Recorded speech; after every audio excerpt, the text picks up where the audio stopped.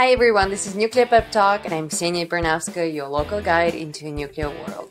Nuclear Pep Talk is a platform where I ask 10 questions to break myths and fears about everything nuclear, hopefully in simple terms and with remarkable expert. And in our 5th episode, we are going to discuss a topic that is really dear to my heart, and this is going to be a nuclear ban treaty. Before I introduce you our guest today, I would like to show you something really interesting that I found on the internet, and it's called Nuke Map. Here you can model a nuclear explosion anywhere in the world with any kind of weapon. So for example, I live in Vienna. So here there is no Vienna, let's type it in. So I live in Vienna, let's go to Vienna. And I live really nearby the city center, so somewhere here. Let's say that someone decides to explode the nuclear weapon somewhere around my house. And let's pick a bomb which is close to a Hiroshima bomb, which was a 15 kiloton. Very small one, relatively small compared to those nuclear weapons that you can see now in nuclear weapon states arsenals. So as you may see, these are the circles that represent different kinds of damage that might happen to the people, buildings, and everything around the ground zero. So you see that little circle that is yellow? This is called fireball radius. This is where basically everything gets evaporated.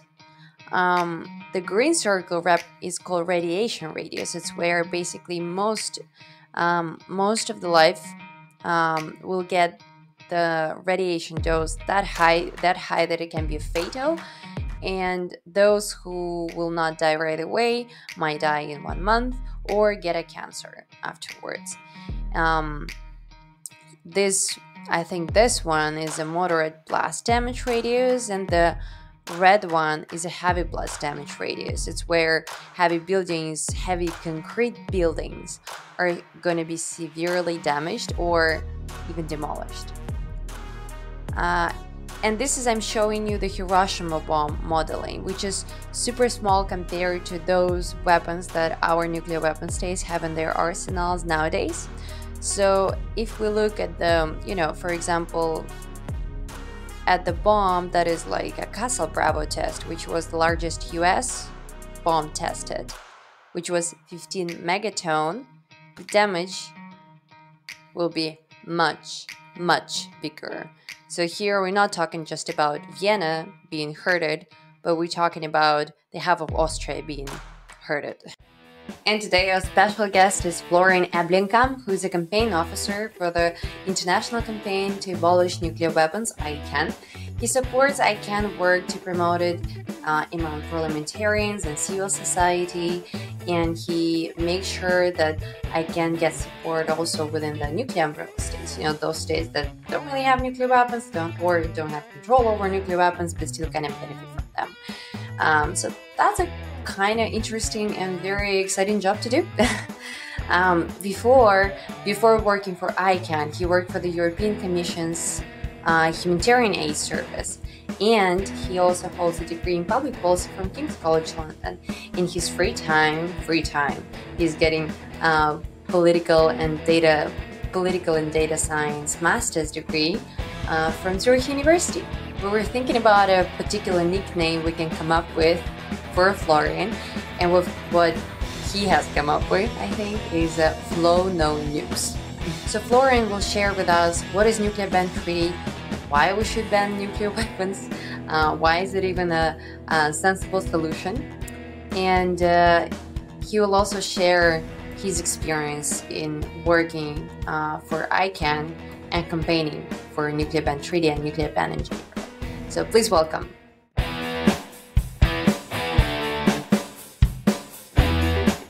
So hi Florian, thanks for being today with the Nuclear Pep Talk. And without further ado, first question to you. Tell us, what is Nuclear Ban Treaty? What is TPNW? So TPNW stands for Treaty on the Prohibition of Nuclear Weapons. It's a treaty of the United Nations that prohibits the use, the development, the test, the possession of nuclear weapons, even the threatening of using nuclear weapons. So it's very comprehensive. And it's sort of the representation of a ban of nuclear weapon in international law. And one thing I really like about it is that it takes into account the humanitarian suffering that is caused by nuclear weapons and takes that as a starting point in order to produce international law. So it's a security contract, if you wish, but it's also very much based in humanitarian law.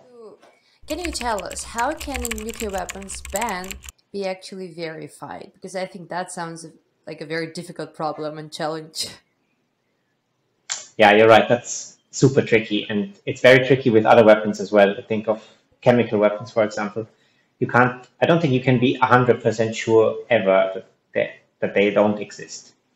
But as far as the treaty is concerned, Article 3 talks about safeguards, for example.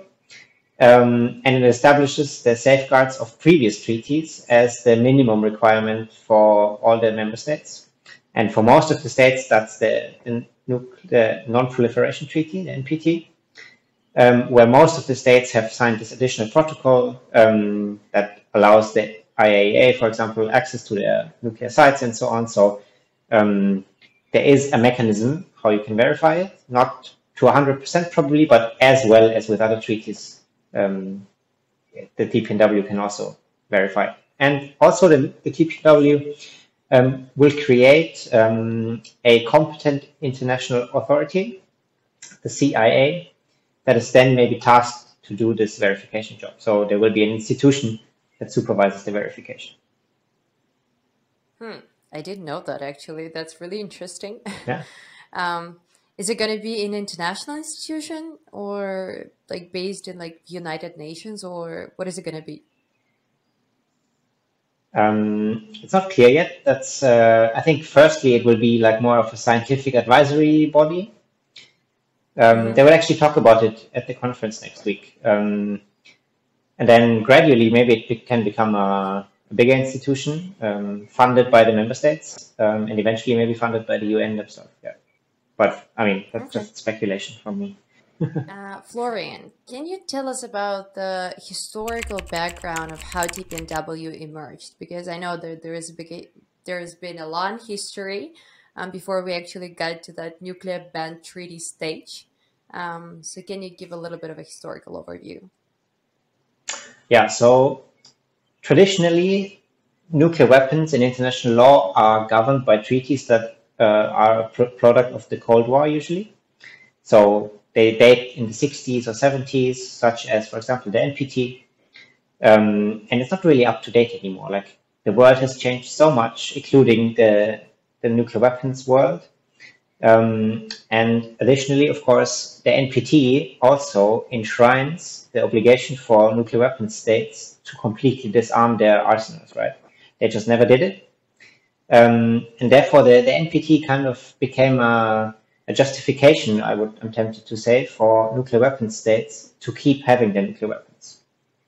And that, of course, built a lot of frustration amongst the states that don't have nuclear weapons, because they always, or almost always, attended to their side of the contract to not have nuclear weapons. And then in 2014, I think the first humanitarian conference was actually conducted also in Vienna by the Austrian government to highlight the humanitarian struggles that are involved with the use of nuclear weapons. And then it became a gradual process from there. So later the UN adopted a resolution to establish a working group, and then that working group recommended to start negotiations. The negotiations finally started in 2017. In a very short time, I think it was only a total of 4 weeks that the treaty was negotiated. And then the TPNW was adopted on July 7th, 2017, and entered into force in January 2021 after 50 countries ratified it. And I think by now we have 62 ratifications in total. So it's already grown since then. Today's opportunity break is going to be a little bit short because I just don't want to take a lot of your time. And today's going to be 2 opportunities. The first one is Hiroshima ICAN Academy. And this is a wonderful program. I actually want to apply myself. This is where you learn about humanitarian consequences of nuclear weapons use. You do online modules together with other participants, young professionals. And you also get an opportunity to go to Hiroshima. I mean, hopefully, if the COVID doesn't change the situation, but I guess the ideal situation is where you actually go to Hiroshima for several days and, you know, get to see it for yourself. And I think that's already worth applying. And the second opportunity I want to mention today is VCDME internship. I'm finishing my internship on 31st of August, so VCDME is waiting for their new intern, and I really urge you to apply because this is one of the greatest opportunities you might have in this field. So please make sure you check out the link and try and apply, because that might change your life forever. I don't mean to be dramatic, but it's just a really cool internship. Do it. You know, nuclear ban treaty sounds like a dream treaty, you know, for us young generation who, you know, are against nuclear weapons, and we would like to live in a world that is more peaceful, which means, you know, but the absence of nuclear weapons. What are the challenges to nuclear ban treaty? So at the moment, of course, everyone's talking about the war in Ukraine. That's certainly a very big challenge because, Russia has threatened other countries to maybe use nuclear weapons. And that kind of made people, on the one side, aware that nuclear weapons still exist and that they are still a problem. But at the same time, it has started discussions about using nuclear weapons for deterrence, as some sort of protection for a country, like very absurd arguments, in my opinion. But in that sense, nuclear weapons are back on the surface in a way that probably nobody expected it to be. And that, of course, is a challenge to a disarmament treaty. The other big challenge that I see is the irresponsible behavior by nuclear weapon states. Actually, all of them modernize their arsenals, developing new kinds of weapons that are easier to use, maybe, or investing billions literally into their arsenals, into airplanes to carry those weapons, into rockets to launch nuclear weapons, and so on. So a bit below the surface of the public attention, there's an arms race slowly starting and evolving and increasing in speed even. So while one part of the world, the countries that have joined the treaty, really advance disarmament, there's other countries who act in opposition of that and even modernize their arsenals. You know, you've been talking about how they modernize arsenals because most of nuclear weapon states consider nuclear weapons as the crucial component of their national security and therefore international security as well, and stability. What would you say to the nuclear weapon state? Why should they give up their nukes? So I know this might sound a bit like a dream, but if everyone gave up nuclear weapons, everyone is safer, including the nuclear weapon states. So usually this is something that people overlook. Like you're only as safe as you can sort of out nuke another country. So as long as someone else has nuclear weapons, nobody can be safe, to put it the other way. At the same time, of course, a UN treaty is the most legit multilateral process that you can imagine. So it's not a treaty that would force one country specifically to disarm and give up all their military or like all their protection that they think they have. But it's a process that's international and verified and very integrative, brings all countries on board. So if you want to disarm, then probably the smartest choice is to do it through such a process. Also, nuclear weapons cost insane amounts. Just last week, ICAN published a report that spending has actually gone up by 10% in 2021. Money that could, of course, easily be used for other challenges, climate change or healthcare or social services or you name it. And fundamentally, of course, countries and governments have a humanitarian responsibility. There's really no way you can use a nuclear weapon without committing a war crime and violating international humanitarian law, because you will always kill invariant civilians and soldiers alike. So if you really want to stick to humanitarian law, give up your nuclear weapons. That's a good motto. We should probably promote that more in diplomatic and political arenas. Yeah, definitely. That's what politicians should hear and say much more often. Yeah. What is ICAN and what is being done to promote nuclear ban treaty? And maybe can you give us some success stories of promotion of nuclear ban treaty? Okay, so ICAN is the International Campaign to Abolish Nuclear Weapons. It's a civil society organization. I'd like to look at it as a network of NGOs globally also. Like I think it's in more than 100 countries, about 700 NGOs or so that team up in order to promote this treaty. We have a small team that's working for ICAN, and the sole mission of ICAN is to promote the ban treaty. A success story, I mean, there's many success stories, of course. Something that always makes me extremely proud is when ICAN manages to give voice to people who suffered from nuclear weapons. They so often get overlooked. And I think one of my proudest moments was when Setsuko Thurlow, she's a Hibakusha, so someone who survived the nuclear attack on Hiroshima, gave a speech at the Nobel Peace Prize ceremony, telling the world about her life and her struggles. So that's a fundamental value of ICAN, I think, to give voice to those who are often overheard. And of course, the big success story is the TPNW. It's now a fully functioning UN treaty. 62 countries have ratified it already. More are likely to come already next week. Slowly, that international law norm is building up, and there's more countries joining, and therefore less countries that could ever develop nuclear weapons. I think that's a good success story. And why do you think, we talk about politicians, diplomats, think tankers, civil society. So these are stakeholders that are more so involved in that, nuclear topic that is so far-fetched for many people. What would you say to those people who are actually not involved in the field, why it is important for general public to prohibit nuclear weapons?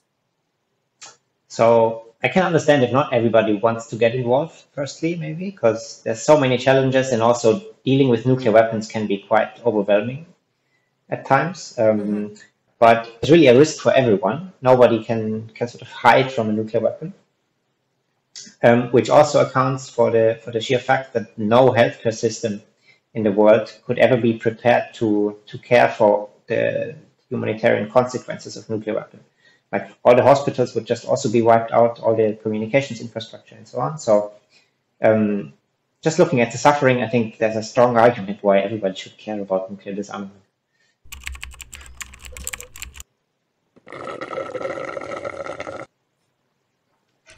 So Florian, during our coffee break, can you tell us how did you get involved? Because that's really interesting. So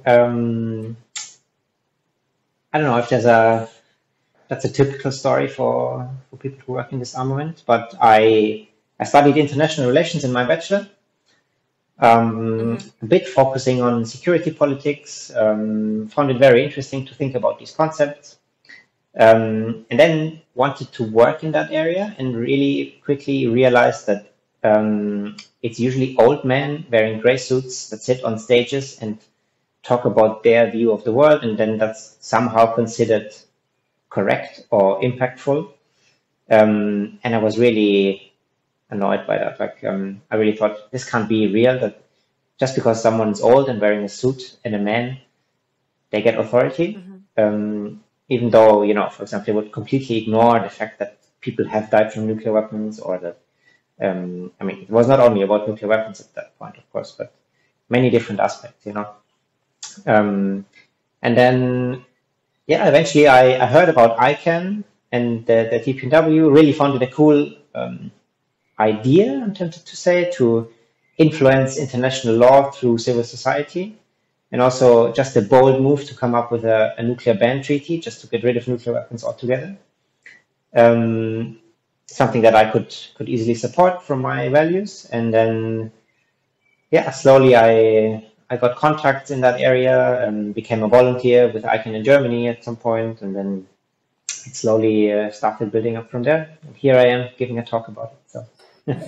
I guess the moral of the story is that if you really share these values, you can always start with like volunteering for organizations like that, and then, you know, start a career like Florian did. Yeah, do get involved. It's really, it's your choice. What is the first meeting of state parties of the TPNW, and why is it important? Why is that historical? Yeah, so the meeting of states parties of the TPNW is a conference that's taking place in June in Vienna, 21st to 23rd of June.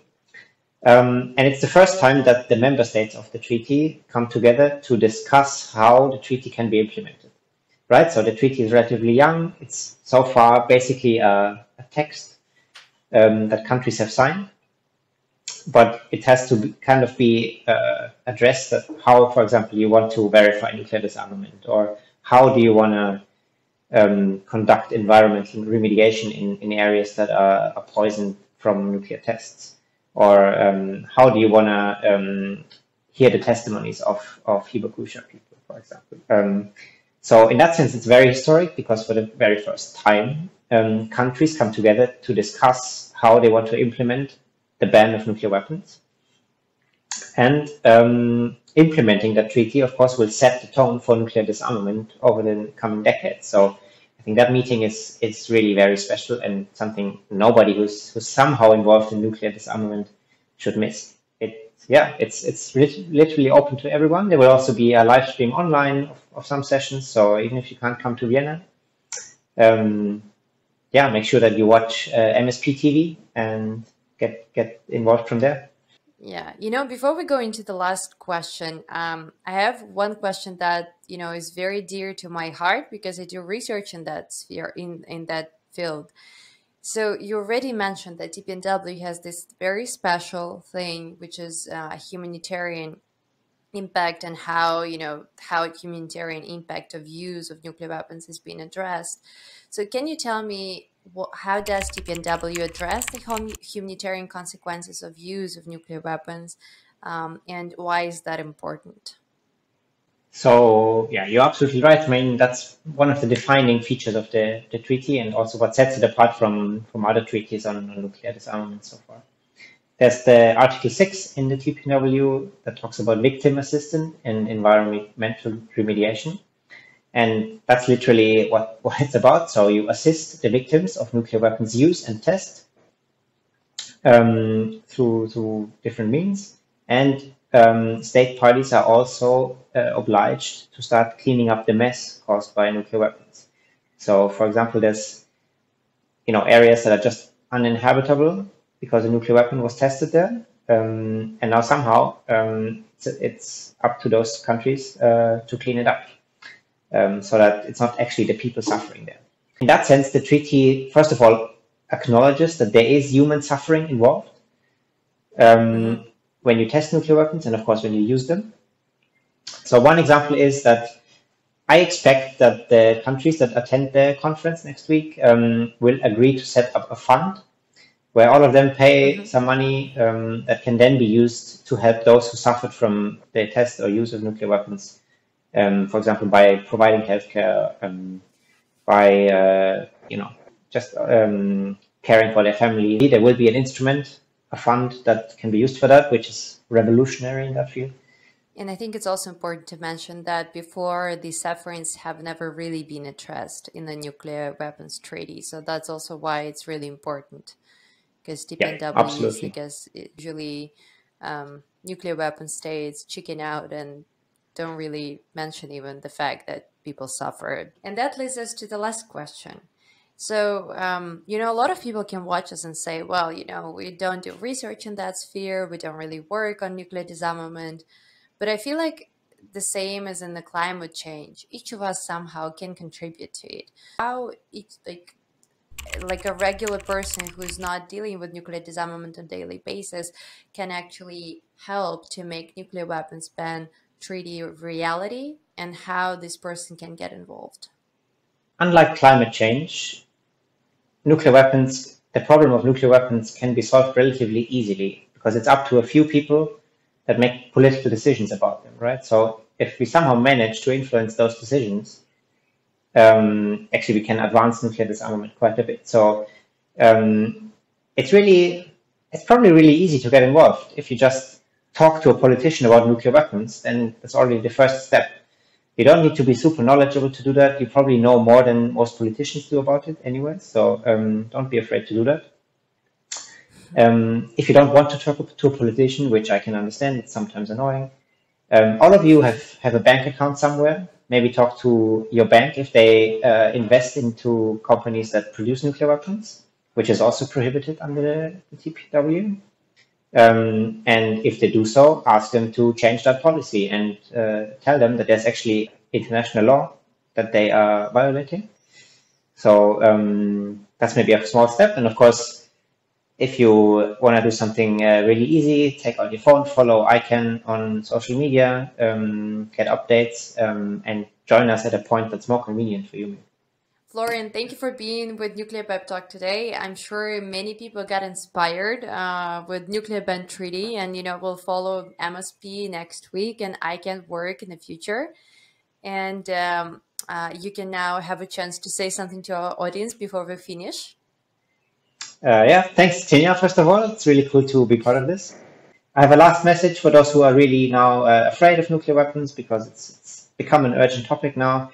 I know this sounds very overwhelming, all the news that you hear, but on the positive side, we have the TPNW, and a way to look at this is that the ban is the plan for disarmament. And remember, fear is here. Learn about nuclear. Thank you for being with us. Bye. Bye.